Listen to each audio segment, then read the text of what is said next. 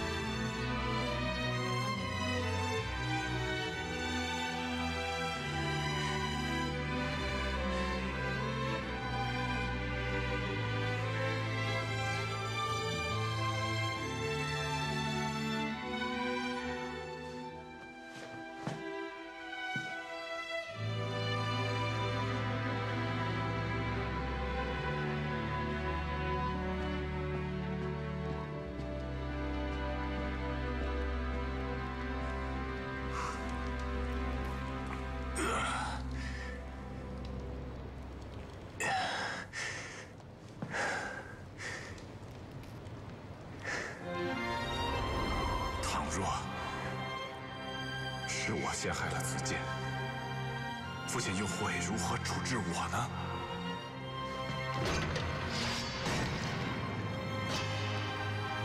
我还没有死，你们兄弟就想水火相陷吗？那个司马懿，为父留给你了，你千万要记住。从今以后，他将不再是你患难的朋友，而是你的臣子，不可再感情用事。孤家寡人不是平白叫的。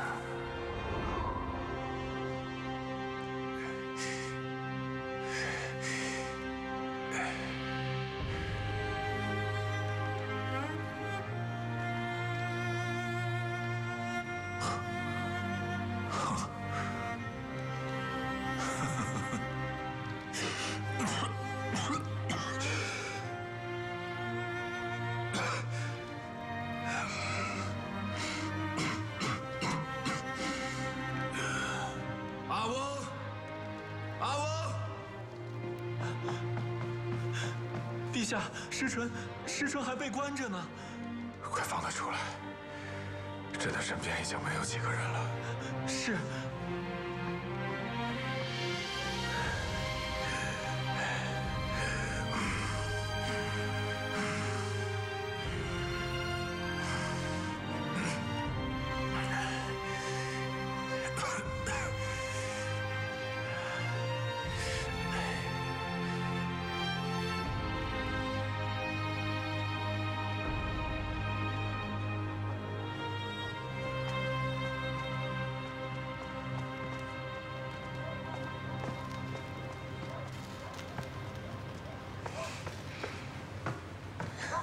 怎么样？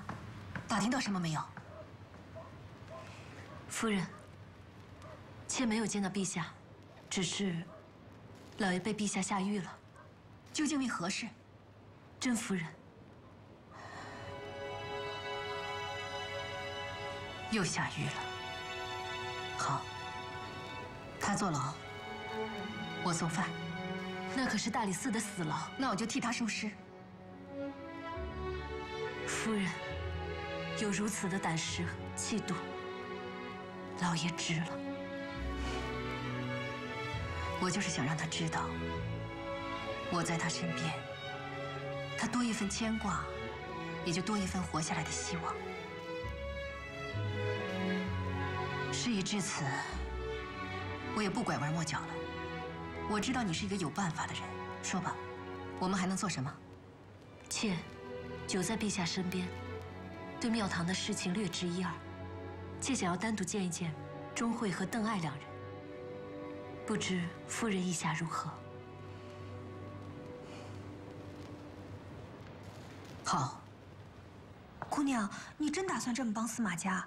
这一旦要是让陛下知道了，如果你觉得我会连累你，你可以去告诉陛下。姑娘，我不是这个意思。你有你的任务，我有我的选择。现在已经是生死关头了，我不会强逼你。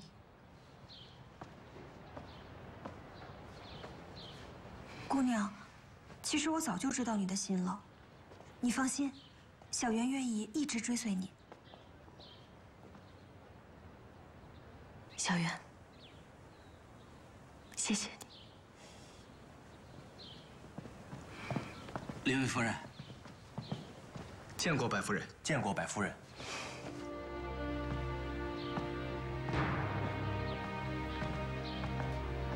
事态紧急，两位就不必多礼了。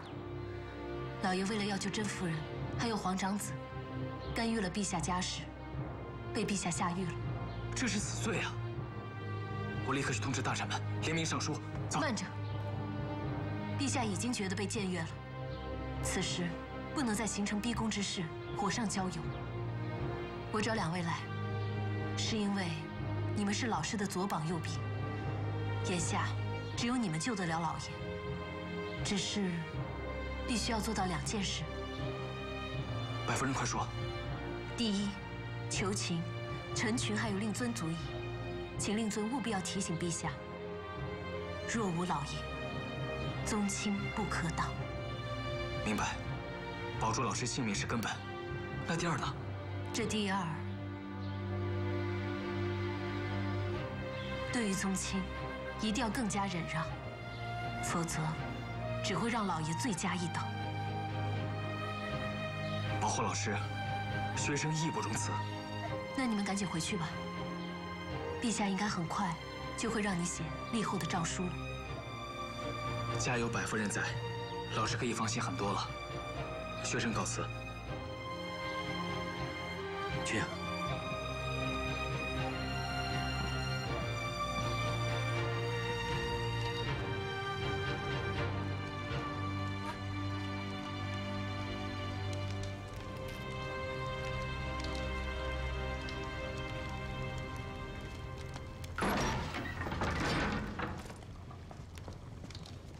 他怎么样？已经用过刑了，但人犯未曾招认。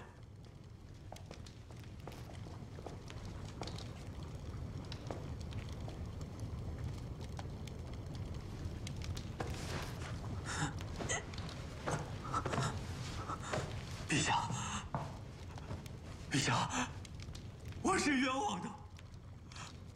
我知道自己酗酒无礼，罪该万死。可是我万万不敢谋逆呀，陛下！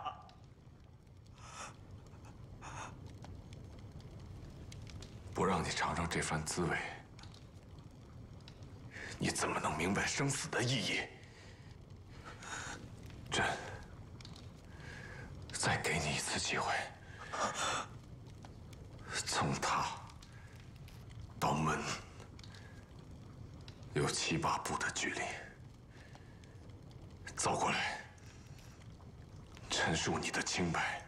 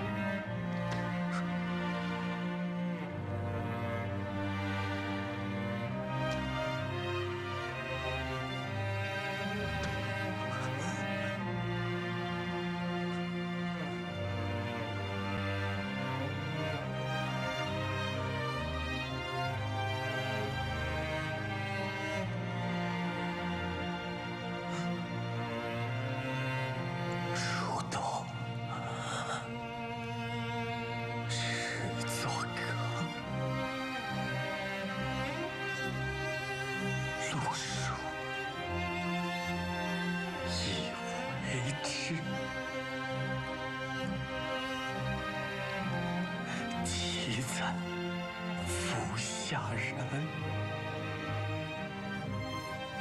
都在府中妻。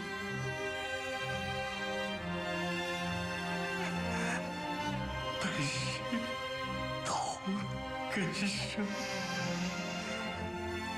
相见何太急。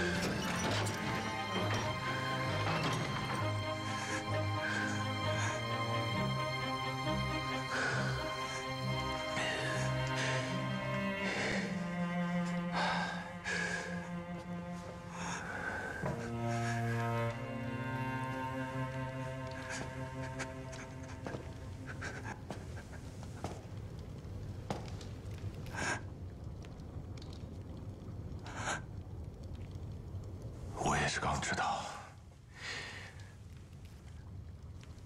这些年，他把你写给他的诗都抄录下来，藏在他每日所用的玉枕当中。这些年，就是这些诗给了他安慰。想不到。这世间竟有如此清白的相知相惜，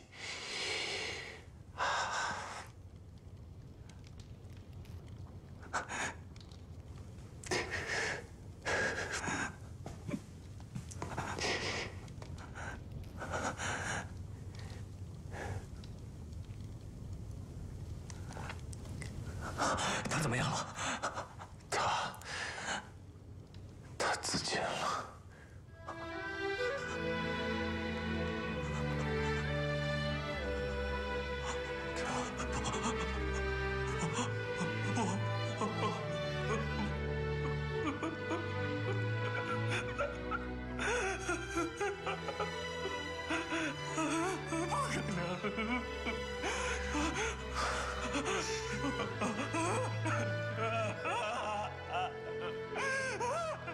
你走吧，走，离开京城，离开京城。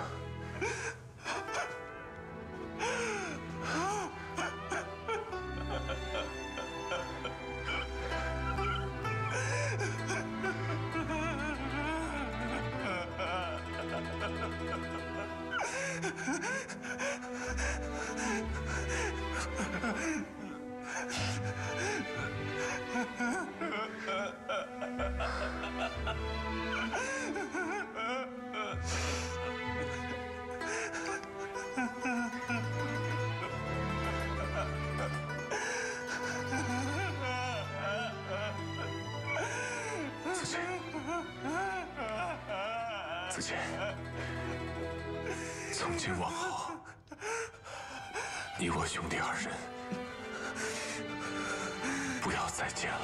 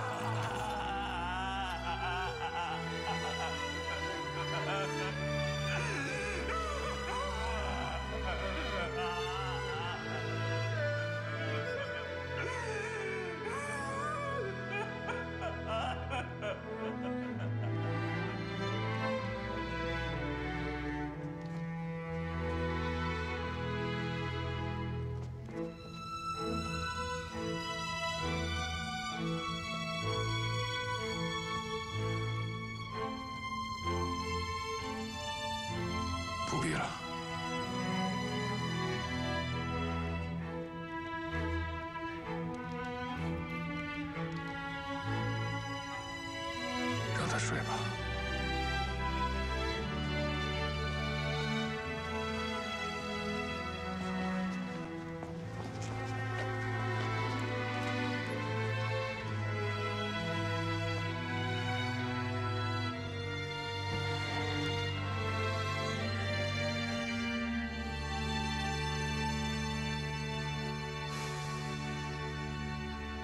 来，诸位，干了，干了！子弹啊，你这招声东击西，那可真是厉害，果然让司马懿和甄宓那都跳了下去。我这原以为啊，担心司马懿会耍小聪明，让自己置身事外。嘿，没想到他为官生涯20多年，竟然还如此的自以为是啊！如今他和皇长子，一个生在死牢，一个是罪人之子。我看啊，这太子的人选就由我们来定吧。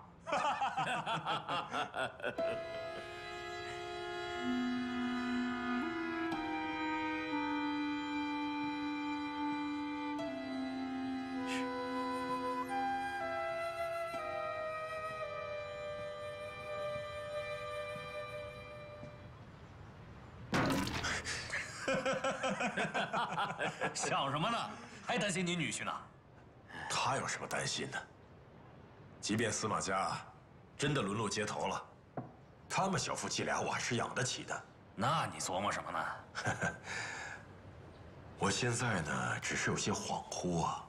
哎，你们大家都想想啊，你说这陛下真的能够狠下心来处置司马懿吗？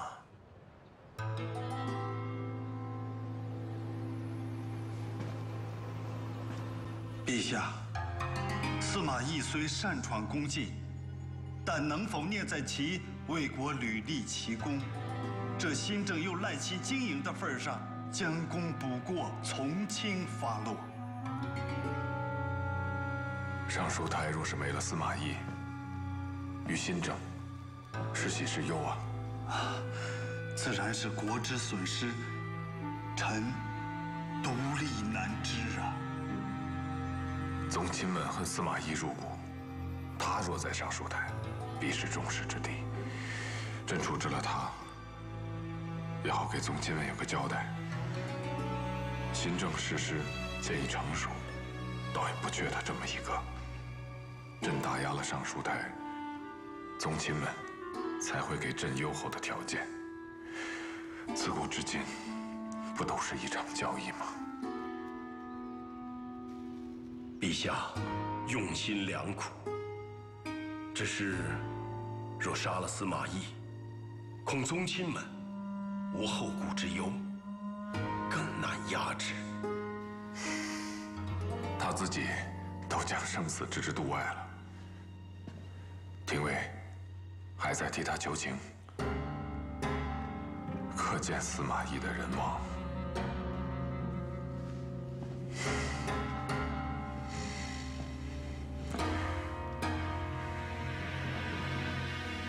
可是朕就不信了，难道这朝堂之上，没了他司马懿，还要关文不成？臣劝命尚书台准备立皇后的诏书。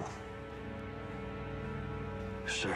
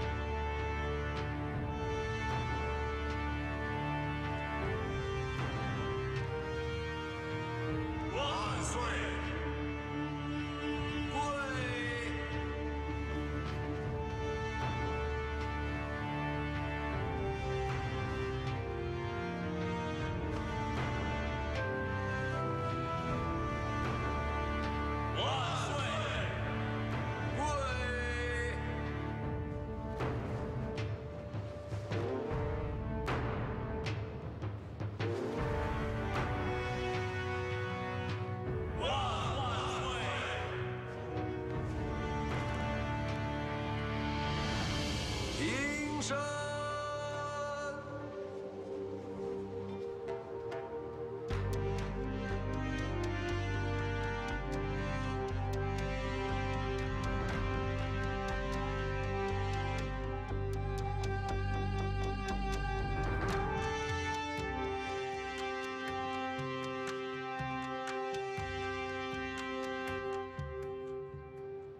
贵嫔郭氏，贤良贞敬，恭肃仁孝，又能简约谦让，有汉明德皇后之风，兹立为皇后。齐国公曹睿，朕之长子也，幼而好学，年少失势，为忍其孤零，着皇后养育，封平原王。钦此。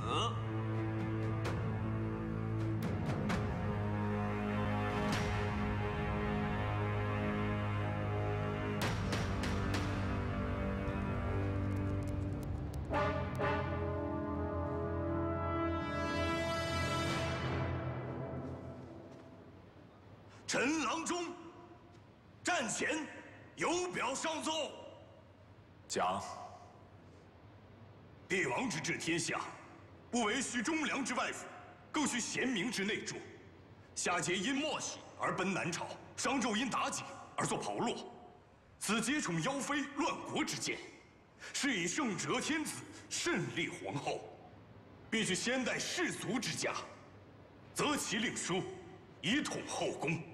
故《易经》曰：“家道正而天下定。”《春秋》曰：“无以妾为夫人之礼。”今郭氏出身微贱，又无生育，婢妾而已。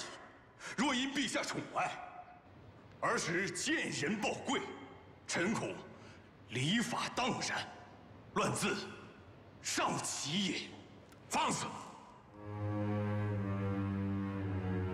皇后乃一国之母，你敢凌辱国母，该当何罪啊？满宠！回陛下，以此凌母，乃不孝之罪，按律重罚。拖出去！陛下，臣一片忠心呐，一片忠心呐！陛下，陛下，陛下，陛下，臣无过呀！陛下，陛下，陛下，臣无罪，臣无罪呀！陛下，陛下。朕与皇后共过患难10余载，有偕老之时。朕今日立她为皇后，谁敢多言？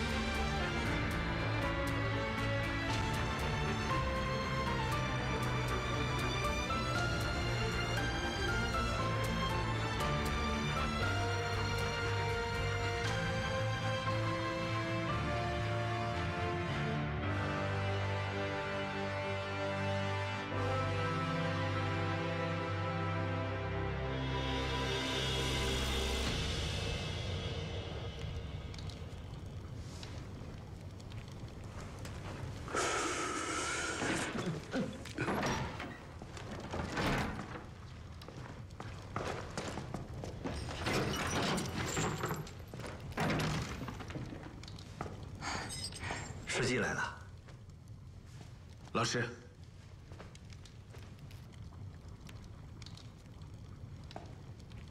快起来！哎，想当年我在这牢狱之中，是令尊给我送抹布、开小灶，现在换成你了。看来我和这牢房还有尊府，真是有不解之缘呀。可惜这次来就得让老师失望了。我不是来送吃的，我爹收藏了好多踏录的字帖，你知道吧？知道。他特意让我给你送来，怕你在这儿烦闷，让你练练字，解闷儿。你爹把这字帖当作传家之宝，从不外借，我这才叫因祸得福。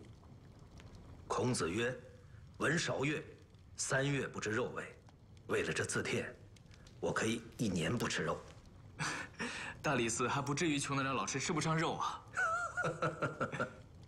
老师，其实今日我是带着圣旨来的。哎，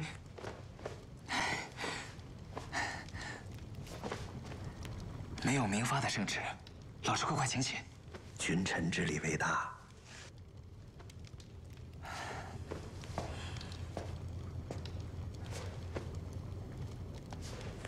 陛下，让我告诉老师2件事。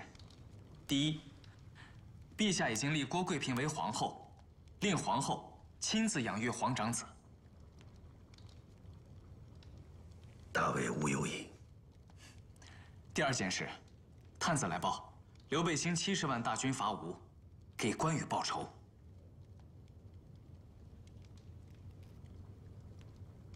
没了，没了。嘿。刘备失了荆州，苦守西川，借报仇之名，放手一搏，吴蜀自此交恶，大魏无忧矣。可是朝堂上有许多大臣都说，我国应该借此机会起兵伐吴，万万不可。吴国腹背受敌，一举而灭之，不正好吗？要是帮刘备灭了孙权，刘备有孔明在侧，再得东吴之地，那才真是大患。此乃灭一狼，养一虎耳。还记得我跟你聊过，决胜之决，在于富国强兵。吴蜀交恶之际，正是推行新政之时。要是国入战乱，国政就又要变成军政，那个时候左右国家权力的，就又是曹氏那些将军了，新政就会毁于一旦。我明白了，我明白为什么陛下一定让我单问老师了，学生一定转达老师之意。陛下心里明白。国事要紧，学生就先告退了。去忙。老师只当在这儿委屈几日，我和德爱一定会救老师出去的。我在这牢狱之中，好过在陛下面前晃荡。就算陛下不再降罪，我也躲不过朝堂上的明枪暗箭。你和世载多去看看师母，好好辅佐陛下。好，你放心吧。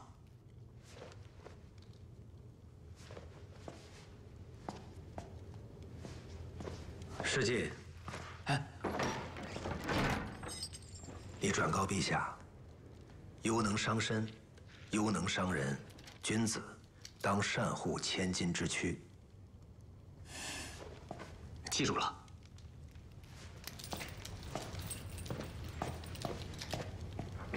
打在哪儿了？路。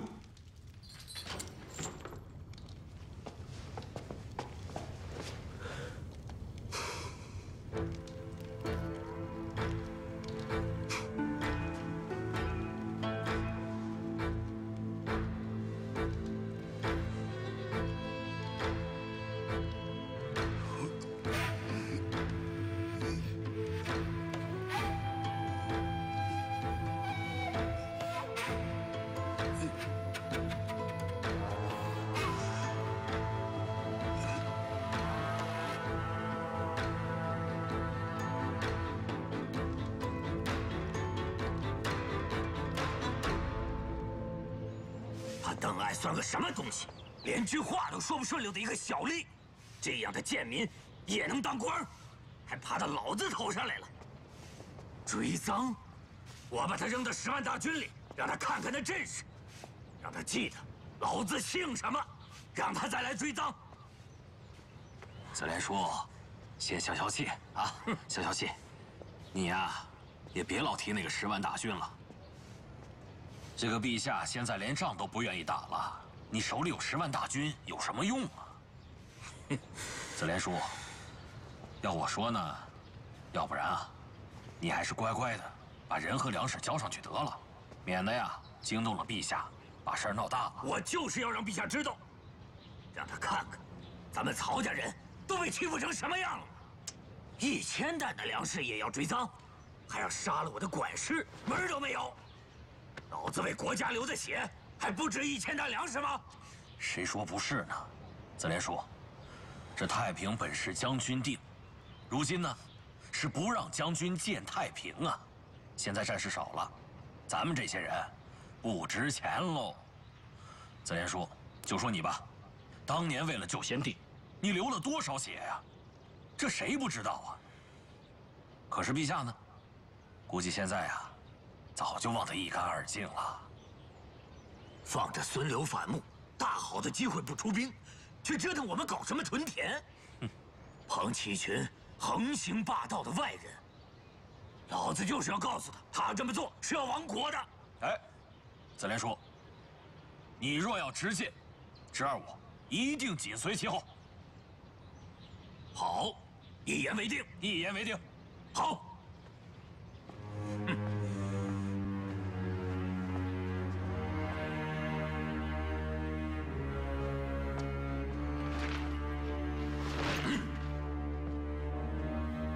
你们家屯田令，让老子前来。本将军来了。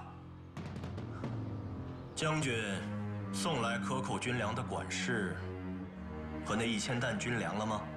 没有。3日之前，本府送给将军及时交粮交人的文书，将军收到了吧？收到了，但没人，也没粮。将军这是要违抗国法呀！屁国法！这国是老子一刀一枪打下来的，这法是我们曹家人写的，轮不到你个小吏跟我谈国法。将军藐视国法，置陛下于何处啊？陛下，陛下早让你们这帮小人给蒙蔽了。当初老子随先帝开疆拓土的时候，打下一座城池，城中财富30%要赏赐给将士。如今，区区1000担粮食，也敢指着本将军的鼻子要？要不是本将军为大魏流血，轮得到你们这帮杂碎耀武扬威？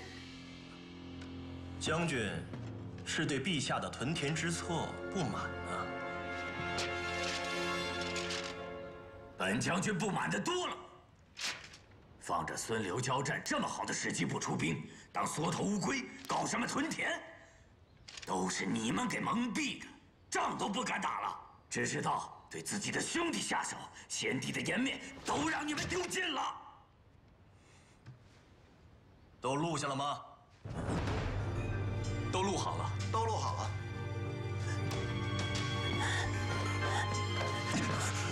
王八蛋，你敢算计老子？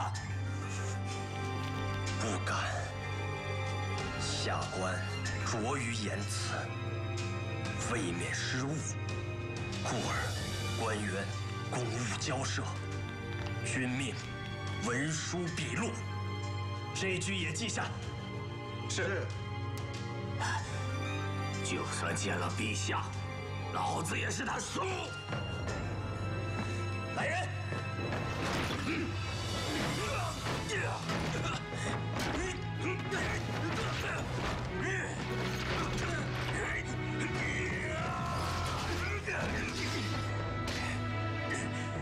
敢对我动手，你们是活腻歪了吗？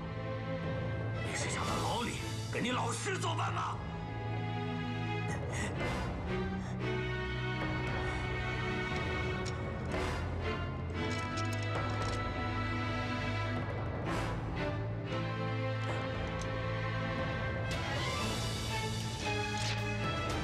下去！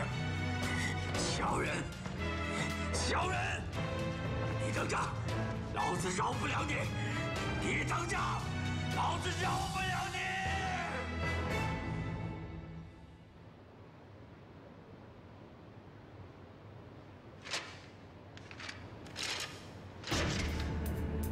他说：“朕把先帝的脸都丢尽了。”臣恐有误。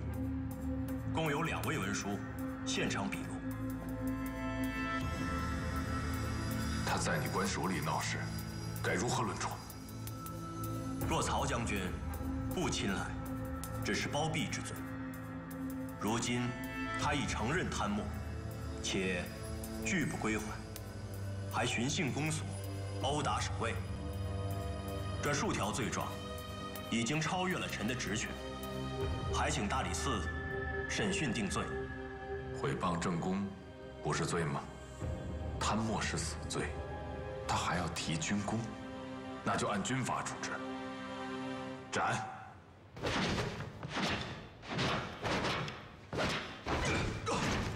子弹，子弹！哟，来了。子弹啊！你怎么还有这个闲情逸致啊？啊！我得把身子骨养好了，我还等着看咱们大魏的锦绣前程呢。你还不知道吧？子连叔被陛下判了死刑了。哎，我知道啊。啊？你说说啊，子连叔把那个结巴的媳妇儿给杀了，你说说那个结巴，能不撺掇陛下把他给杀了吗？你都知道，你还在这儿练什么剑呢？走走走走，赶紧收起来，咱俩去为子连叔上陛下那儿求求情。把剑放下，走走走走。求什么情啊？怎么求啊？是子连叔自己说的，说陛下丢了先帝的脸，这话他都敢说，这是戳到了陛下的痛处，你知道吗？要我说呀，子连叔这回是死孩出南城，没救了。哎，那没救也得想想办法呀，这毕竟是咱们至亲嘛。当然得想办法。回头啊，咱们曹家人定要替子连叔报仇。啊？不然，这该说的我可都说清楚了。子连叔这回就是神仙也救不了他，所以说，我们现在最应该想的是如何替他报仇，明白吗？我都已经想过了。这子连叔啊，最大的价值，就是在于他是先帝的救命恩人和在军中的威望。你想想，如果有人引诱陛下，让陛下把他爹的救命恩人给杀了，那是什么结果？军心大乱。你还记得当年先帝是如何平定军心的吗？人头。只要找出一个替死鬼来，就能让所有将士的愤怒全都发泄在那替死鬼身上，这就结了。这原来是杨修，现在也该轮到邓艾和司马懿了。我当然是怎么提醒你的，面对宗亲要更加忍让，你却为了自己的私仇置老师于死地，到时候挂在城墙上的就是你老师的头颅。师继，见过师母，见过百夫人。你都干了些什么？这样做会害死老师的，你知道吗？哎，你铸成大祸了，你知道不知道？师继，什么时候轮到你跟朕分析形势了？这是朕的天下，朕想杀谁，还需要你在这里多嘴吗？陛下要是杀了曹洪，老师他就出不来了呀。在你的心里，谁更重要？是你的那位老师，还是朕？曹洪的性子是粗了点儿，也贪财，但是他犯的这些错，你把他的爵位罚了就行了，非得要弄得自家人刀兵相向吗？子焕，娘求你了。不好，快起来，万万不可！陛下开恩呐！陛下开恩呐！这样吧，朕立了皇后，还从未大赦，为了救叔叔，朕大赦天下。谢陛下，谢陛下。众臣之中，司马懿也不能杀了。简等罢官，让他回家，给他老爹守孝去。老师，我们去找陛下，让陛下给你复职。对，我们要和陛下一争。老师，快起来！哎，诸君皆是国之英才，有诸君在，尚书台何少一司马懿？就要有劳诸君了，也有劳常文兄了。老师，老师，老师。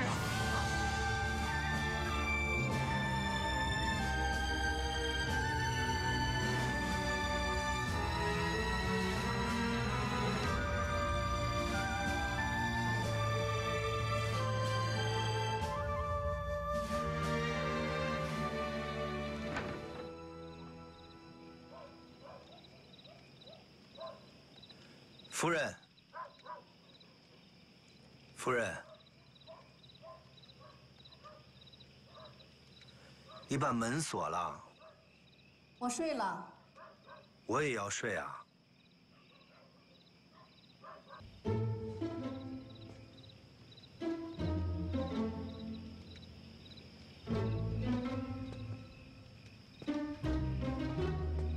你怎么回来了？夫人那屋把灯熄了，在这家中无安枕之喜。凌云觉得我该何去何从啊？妾要问老爷一事。何事啊？那日你说你是无力，我说你是无心，究竟是有心还是无心？我以为的有心，不是见色忘义的怦然心动，是不离不弃的日久生情。那日，我若是对你有心，那我怎么对得起与夫人20载的同甘共苦？可今日我司马懿只此一心，叫做成情。